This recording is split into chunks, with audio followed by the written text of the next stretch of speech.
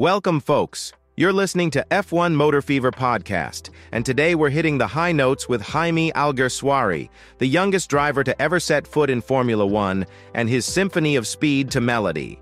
Indeed, Jaime's career spun faster than a DJ's turntable. Starting with Toro Rosso in 2009, he was merely a teenager back then. Aye, a young whippersnapper, all fired up with Red Bull backing him. But the ride wasn't exactly a smooth one, was it, William? Not at all, George. The Toro Rosso car wasn't the fastest on the grid, and the weight of expectations as a Red Bull Junior was certainly a heavy burden. It was like being asked to compose a symphony with a broken violin. But despite the odds, he struck a few sweet notes, didn't he? Indeed. His performances improved over the years, demonstrating that talent can shine even under challenging circumstances. But then, in 2012, the music stopped. Red Bull replaced him, and our young maestro found himself without a stage. A tough blow for sure, but as one door closed, another opened.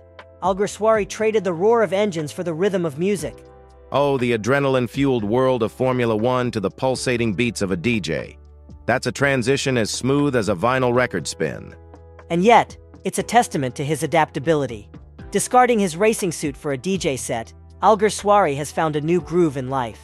His journey from fast lanes to bass lines is not just a career change. It's an epic tale of passion, resilience, and the courage to follow one's heart. A saga that resonates beyond the confines of Formula One, echoing in the vibrant world of music. Alguersuari's life is a symphony, enchanting, chaotic, and beautifully unpredictable. So here's to Jaime Alguersuari. May his beats continue to inspire as much as his time on the track, because his story, folks, isn't just historic, it's timeless.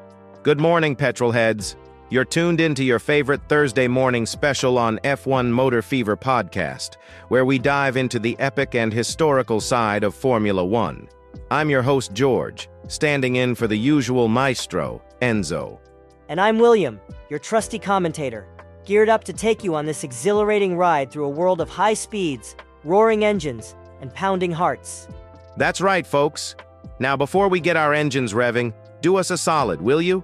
Hit that subscribe button, activate the notifications, and drop us a line in the comments. And hey, why not share the love with your friends and family? It helps keep our gears greased and the show on the road. Absolutely. Every click, every comment, every share goes a long way in keeping this channel alive and your favorite shows coming. And trust us, you don't want to miss out on what's up ahead. Today we're shifting gears a bit. We're going from the rumble of engines to the rhythm of music. Intrigued? Stick with us for more. Indeed, today's subject is as relevant as it is riveting. We're talking about the transition from the racetrack to the turntable, an epic journey that goes beyond the usual Formula One narrative. Because at the end of the day, it's not just about fast cars and checkered flags. It's about passion, resilience, and the courage to follow your heart, no matter where the road takes you. So buckle up, folks, we're in for quite a ride. Full throttle, mates! Let's get this show on the road!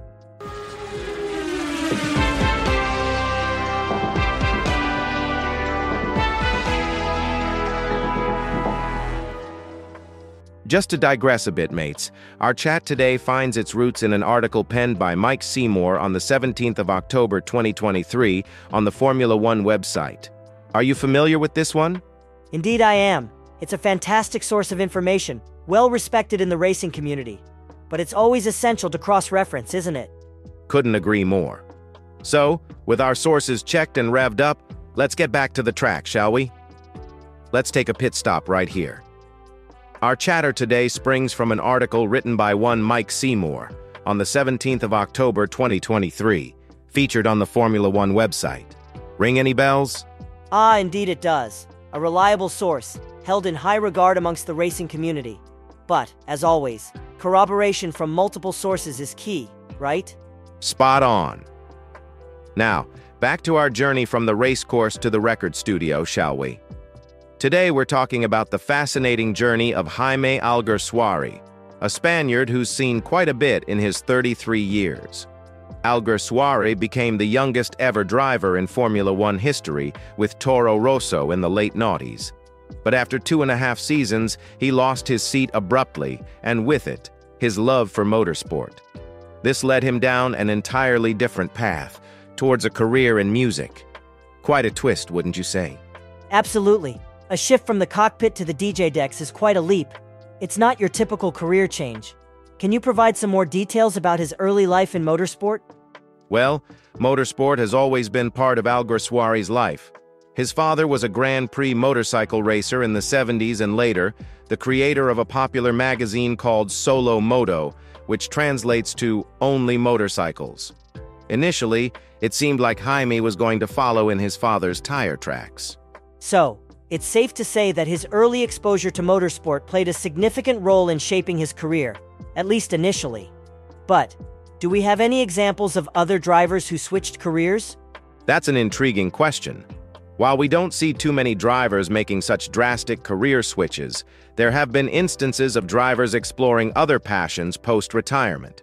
For example, former Formula One driver Gerhard Berger transitioned into a successful business career.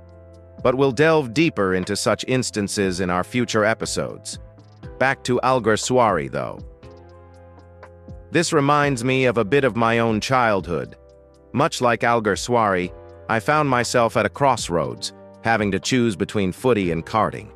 Despite my love for both, I eventually opted for karting. It was something about the thrill of speed, I guess. And yet, here you are, talking about those who actually made it to the big leagues. Hey now, hold on just a minute. Not all of us are destined for the spotlight, but we surely can appreciate those who are, can't we? Apologies, mate. I didn't mean to touch a nerve. Let's continue with Alguersuari's story then. Alguersuari's journey in single-seaters is quite impressive. He placed third in his first single-seater campaign in Formula Junior 1600 Italia, and then moved to Formula Renault 2.0 in 2006. But the most impressive bit was how Alguersuari beat a competitive 2008 field, including future Formula One race winner Sergio Perez and one-time Toro Rosso driver Brendan Hartley, who's now a World Endurance Championship title holder. It's fascinating to see the overlap of all these racing talents. Absolutely. And it's quite amusing, isn't it? One might even say that Formula One is a bit like a school reunion, where you end up meeting your old competitors. Haha, true. Imagine, one day you're battling it out on the junior circuit, and the next, you're sharing a pit lane in Formula One. Haha, indeed. Funny how life turns out. Now, back to Alguersuari's journey. Alguersuari's account of his time in Formula Renault 2.0 is quite revealing. He talks about the immense pressure from Helmut Marko, but also emphasizes that Marko's methods, while harsh, were effective. He knew that if he didn't become the British F3 champion in 2008, Red Bull would drop him. It's a real testament to the high-pressure, high-stakes world of Formula One, isn't it? It is. I can't help but think back to my own childhood. I wasn't aiming for Formula One, of course, but I do remember competing in a local football tournament. The coach was ruthless, always pushing us to our limits, expecting nothing less than victory. It was tough, but in retrospect, it taught me a lot about discipline, perseverance, and dealing with pressure. Exactly. Those experiences, while challenging, often shape us in profound ways. And clearly, they played a significant role in molding Alguersuari into the driver he became. So, after proving his mettle in Formula Renault 3.5, Alguersuari got his unexpected break in Formula One when Toro Rosso needed a replacement mid-season. He was a mere 19 years and 125 days old, making him one of the youngest drivers in the history of the sport. What's your take on such a young driver being thrust into the high-pressure world of Formula One? It's a double-edged sword, really. On one hand, these young drivers bring fresh energy and perspective to the sport. On the other, the pressure and expectations are immense. Alguersuari's debut weekend at the Hungarian Grand Prix is a case in point. He started at the rear of the field and finished 15th. It's challenging, but it's also a rapid, in-the-deep-end sort of learning. That's a fair point. It's indeed a high-risk, high-reward situation. Speaking of which, let's dive further into Alguersuari's first foray into Formula One. Alguersuari's first season in Formula One was quite a whirlwind, wasn't it? He was thrust into the middle of the season, forced to learn on the fly. And what's more, he juggled his new Formula One duties with his ongoing commitments in Formula Renault 3.5. Now, I may be mistaken, but I think Alguersuari clinched his first victory in the junior category just days after his Formula One debut at the Hungaroring. That sounds quite plausible, but we should probably check to be sure. Yes, indeed. Let's give Victoria a quick ring then. Hello, Victoria. Hope you're well. Just a quick question about Alguersuari's debut season in Formula One and his concurrent stint in Formula Renault 3.5. As I understand it, he secured his first victory in the Junior Series days after his Formula One debut. Can you confirm that for us? I see. Thank you for that clarification, Victoria. Alguersuari did manage to find his footing in Formula One, despite the initial challenges. He was getting closer to Buemi on pure pace and even managed to score points in Malaysia, Spain, and the season finale in Abu Dhabi.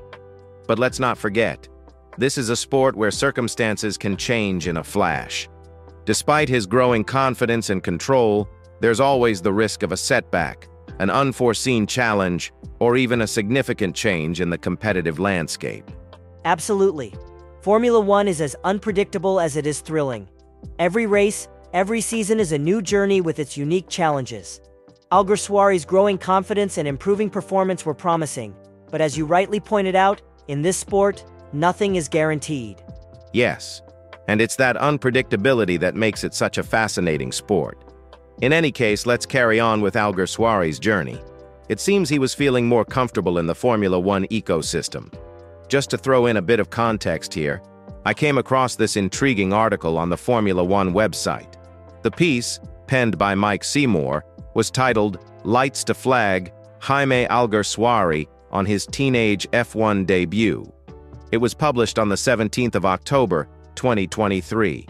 Oh yes, I'm familiar with Mike Seymour's work, and the Formula One website is indeed a reliable source for all things related to the sport. It's crucial, as you rightly pointed out, to reference such credible sources when discussing Formula One history and individual driver journeys. Absolutely. Now let's get back to Alguersuari's story. Just a quick recap for those who've just joined us.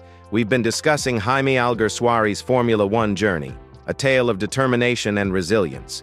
This young driver was thrust into the high-octane world of Formula One midway through the season. Despite the initial challenges, Alguersuari managed to find his feet, juggling his F1 responsibilities with Formula Renault 3.5 duties. He showed remarkable growth and confidence, scoring points in Malaysia, Spain, and Abu Dhabi. But as we know, in the world of Formula One, nothing is guaranteed. What do you think? Absolutely. It's a testament to Alguersuari's grit and resilience. His journey underscores the unpredictable yet thrilling nature of Formula One. Now let's delve deeper into his career and the challenges he faced. Yes, indeed. But before we proceed, let's take a moment to appreciate Alguersuari's resolve and dedication. As fascinating as his journey is, it was not without its share of difficulties. If you're just tuning in, you're right in the middle of an in-depth look back at Jaime Alguersuari's F1 career. This young driver navigated the complex, high-stakes world of Formula One with a determination that belies his years. Not only that, but he managed to find his pace and secure his spot with Toro Rosso for the 2010 campaign, scoring his first points in Malaysia, Spain, and at the season finale in Abu Dhabi. Despite the successes, we are also discussing the unpredictable side of the sport. Does it sound about right? Absolutely. And it's important to highlight that Alguersuari's story serves as a reminder of how Formula One is not just about the glitz and glamour. It's also about hard work, resilience, and the ability to quickly adapt to new challenges. Well said. Now, let's continue with the rest of Alguersuari's Formula One journey. You know, it's fascinating to think about the technical innovations that have shaped Formula One over the years. For instance, in 2010, the big talk of the town was the F-duct. This was a clever system that allowed drivers to manually control an air duct from the cockpit to the tail end of the car. This innovation reduced drag and allowed for higher top speeds, serving essentially as an early drag reduction system, or DRS as we know it today. Now, here's an interesting fact. Not all teams implemented the F-duct, including Alguersuari's Toro Rosso. Yes, that's right. It was quite a technical challenge for many teams. But despite not having this tool, Toro Rosso managed to score points that season. It's quite impressive, isn't it? Absolutely. It's like they were running a race with one shoe off and still managing to keep up. But let me tell you, they weren't just keeping up, they were taking strides. Ha ha ha, that's a good one. They certainly did not let their disadvantage hold them back. I think there's a lesson in there for all of us. Ha ha ha. Yes, indeed. There may be some truth in the saying that necessity is the mother of invention after all. Moving on to the 2011 season, things started to look up for Toro Rosso and Alguersuari. This time, the team was able to implement the blown diffuser, another innovative technology that redirected exhaust gases over the rear of the car to increase downforce. It seems the inclusion of this technology led to improved performance, wouldn't you say? Absolutely. There was a marked improvement in their performance that year. And speaking of performance, Alguersuari made a substantial breakthrough at the Canadian Grand Prix that year. Even though the race was marred by tricky conditions, he managed to race his way from the pit lane to 8th position.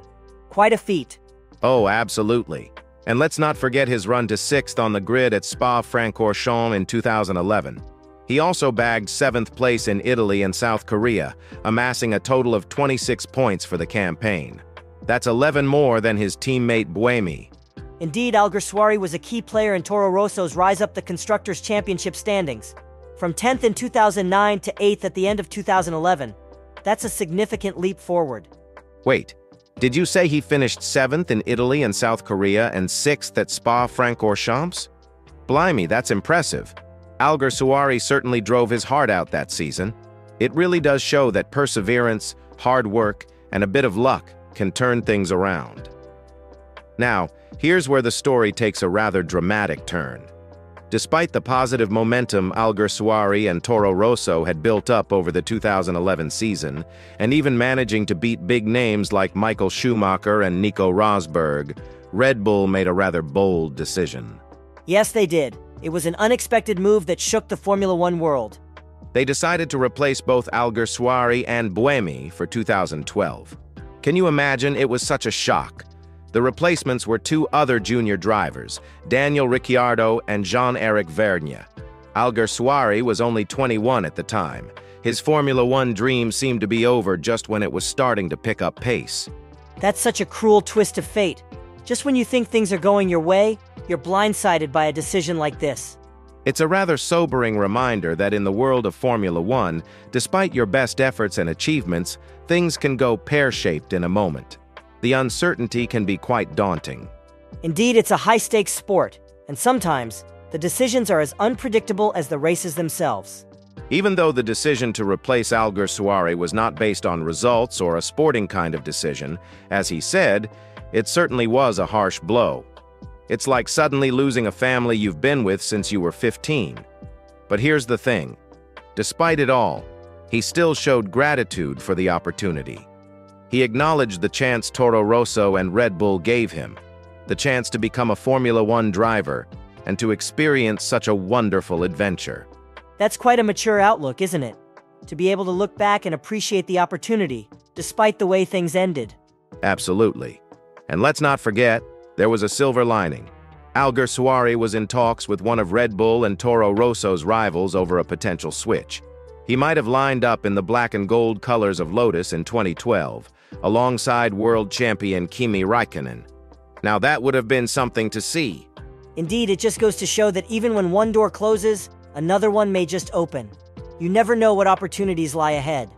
The offer from Lotus was a tempting one, no doubt.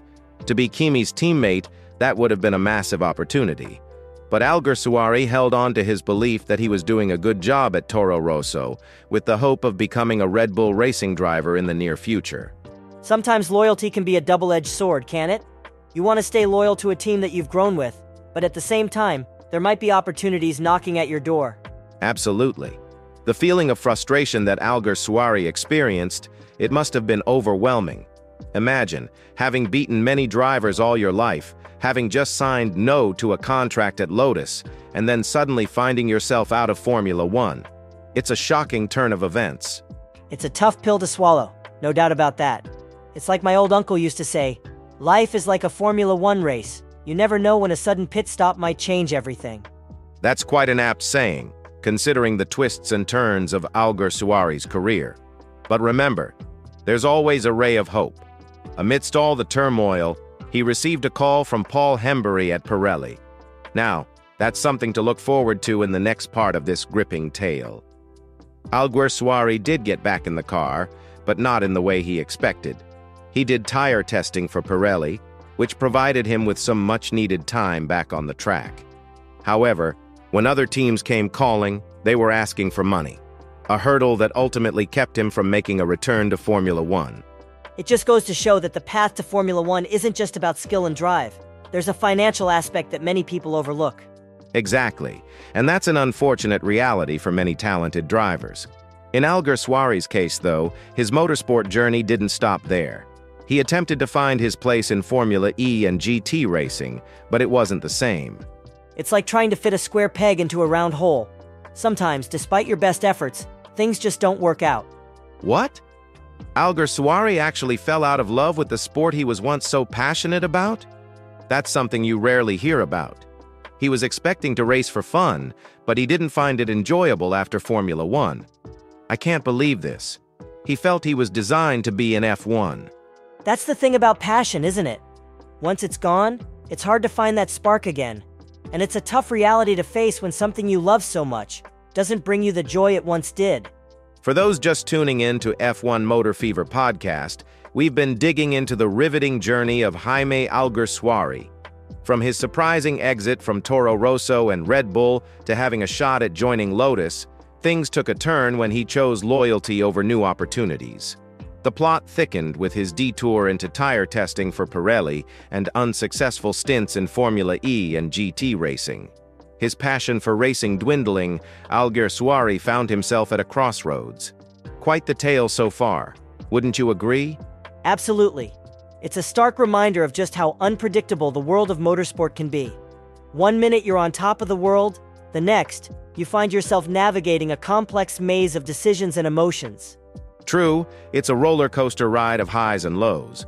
But let's not forget, Alguersuari was a talented lad. He had the skill, the drive, and the passion. It's just a shame that it didn't pan out as he'd hoped. Indeed. But as the old saying goes, that's motorsport, isn't it? Full of twists and turns. Let's carry on. So, Alguersuari took a leap of faith and sought help through therapy. It's interesting how when he spoke about motorsport, he was downbeat. But when the conversation turned to music, his passion ignited. It was clear that he had another love waiting in the wings. Hold on a minute. I'm going to ask a somewhat naive question. Do many drivers have secondary passions or hobbies outside of racing? Heh, I never thought I'd hear such a question from you. It's like asking if footballers enjoy a good game of ping pong. But go on, humor me. Why are you asking this? Just thinking about our listeners who aren't that knowledgeable about Formula One yet. It's good to know that these drivers have lives outside the cockpit, isn't it? Well, I suppose so. But let's not bore our audience with tales of racers watering their bonsai trees or knitting socks. They might switch channels. You'd be surprised. It actually gives a more human touch to these drivers, who are often seen as somewhat superhuman. So yes, it may seem a bit obvious, but it's still quite interesting. Fair point.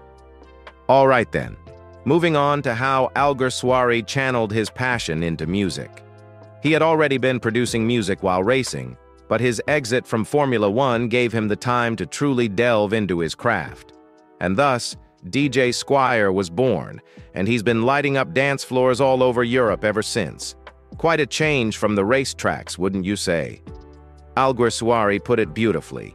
He compared being in the music industry to another racing career. Just as in racing, you need to invest a lot of time in the studio, you need to understand the industry, and you have to build your career. And he certainly did that. He started releasing records on small labels, and after a period, he launched his own label, Anims. Quite a departure from racing, but it seems he's found his groove. And there's more. He's also started a project with another artist called Pole Position. Now, isn't that a cheeky nod to his racing past? Ha ha ha, that's a good one.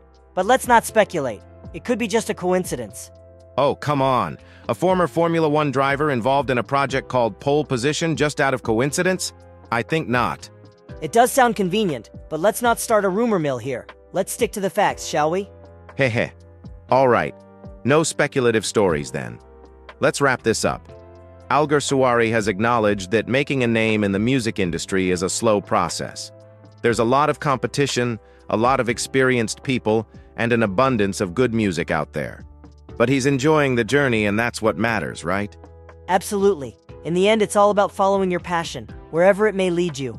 So, after a tumultuous ride on the racetracks of Formula One, Alguersuari has found his rhythm in the beats and bass of the music industry.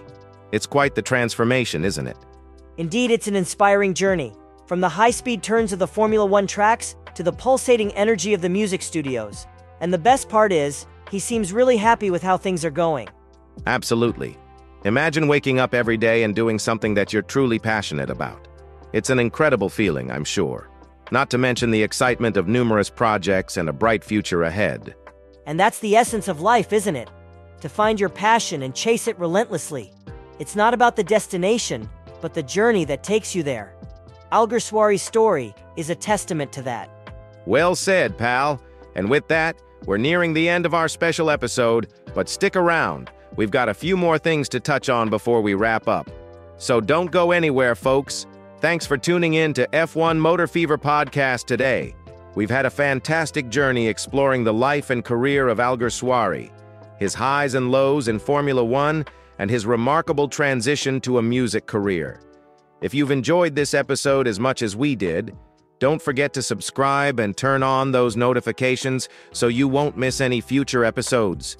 Sharing our podcast with your friends and family would mean the world to us. Your support helps us create more great content for you all. And if you have any thoughts, don't be shy. We love reading your comments. Who knows, your insights might even make it into our next episode. Heh. And oh, keep an eye out for something exciting on the horizon.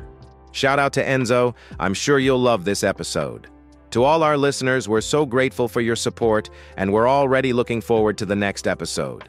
Absolutely. We're all in this journey together. We might not know where the road leads, but as long as we've got each other and our love for Formula One, it'll be a ride worth taking.